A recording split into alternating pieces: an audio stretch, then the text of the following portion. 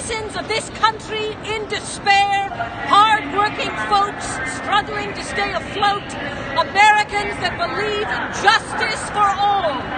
If any of us violated the law, cheated our neighbors of their well-being, or sold out our country for selfish, personal benefit, we would suffer the consequences. Our reprehensible president has violated the law, has cheated his constituents of their well-being, and has sold out our country for selfish, personal benefit. He must suffer the consequences. He must be impeached. Impeached! Impeached! Impeached! The U.S. Constitution states, as part of the Emoluments Clause, that the president must not accept gifts from foreign states. Leaving aside the gift of the election win provided by Putin and the Russians, the evidence that this illegal president has accepted gifts, sometimes in exchange for policy kickbacks, and has violated the clause consistently and repeatedly is damning and overwhelming. Donald J. Trump refused to give up ownership of his businesses.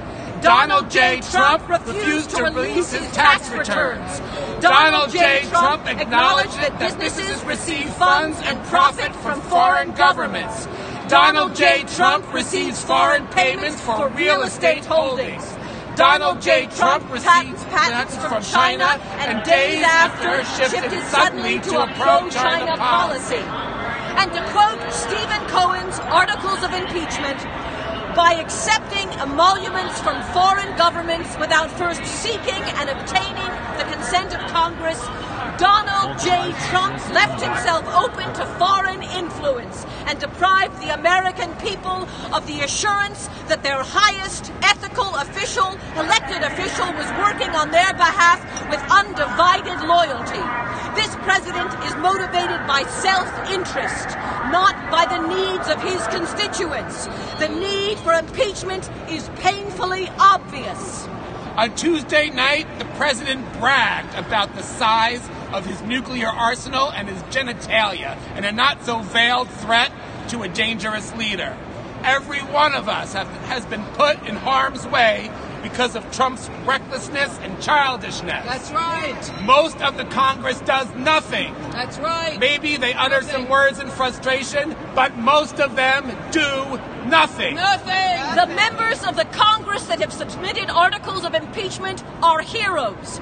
The ones that haven't are cowards.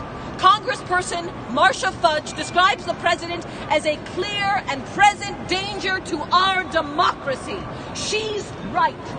For his emoluments clause breaches, for his racist acts, his history of sexual assault, for his relentless, constant deceit, for his slanderous attacks on the press, obstruction of justice, and for risking the lives of every American.